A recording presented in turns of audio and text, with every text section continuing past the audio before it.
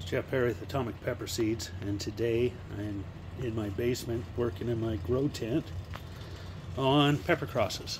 I just did this one the other day, so I don't expect much.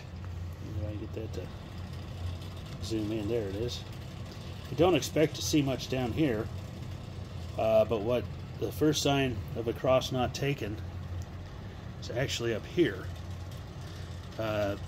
The stem to that flower will start to dry out, discolor, and try to fall off if the cross doesn't take.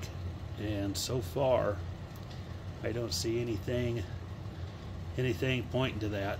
So I'm getting very hopeful that this cross is going to take. We'll check it here in a couple of days and see what it looks like. Like I said, it's too early to tell right now, but the good sign is that this flower and stem is not drying up.